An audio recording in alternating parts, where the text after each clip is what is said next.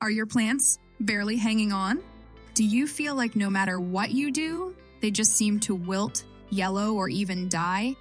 You're not alone, and the truth is, you might be unknowingly killing your plants. But don't worry today, I'm sharing 7 powerful tips that can save them instantly. Stick around because these are quick, simple changes that can transform your plants from sad to thriving. The overwatering trap. So many of us, with the best intentions, think more water is better. But overwatering is one of the most common reasons plants suffer.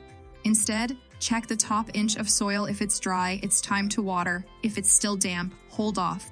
Your plants need time to breathe and draining time between waterings. Let them dry out a bit to stay healthy. Sunlight secrets.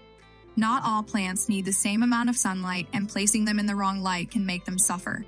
Do a quick check. Is your plant meant for low light, partial light, or full sun?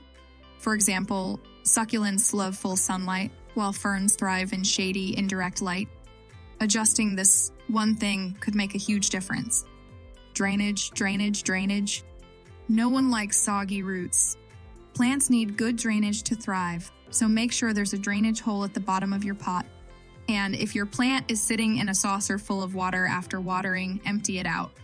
Excess water can cause root rot faster than you'd think. Save your plants by letting them breathe freely, feeding frenzy, but the right way. Just like us, plants need nutrients, but too much fertilizer can hurt them. Follow a feeding schedule based on your plant type and the season. Generally, fertilize every 4-6 weeks during the growing season. If you're unsure, go for a balanced, slow-release fertilizer to avoid overwhelming them with nutrients. Repot for success. Plants grow, and sometimes they outgrow their pots. Check if roots are peeking out from the bottom or if the plant seems stuck in the soil. Repotting into a slightly larger pot can give it the room it needs to spread out and get proper nutrients. Prune for health.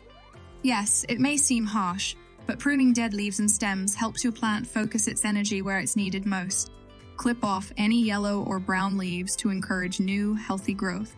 Regular trimming can give your plant the boost it needs to look fuller and healthier. Temperature and humidity control. Plants are sensitive to extreme temperatures and humidity changes.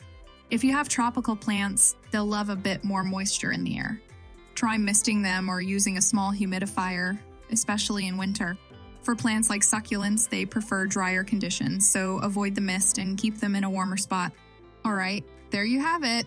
With these 7 tips, you can stop the mistakes that might be hurting your plants and start watching them thrive. Give these a try and let me know in the comments if you see a difference. And if you enjoyed these tips, don't forget to hit that like button and subscribe for more ways to keep your plants looking fantastic. Thanks for watching and happy growing.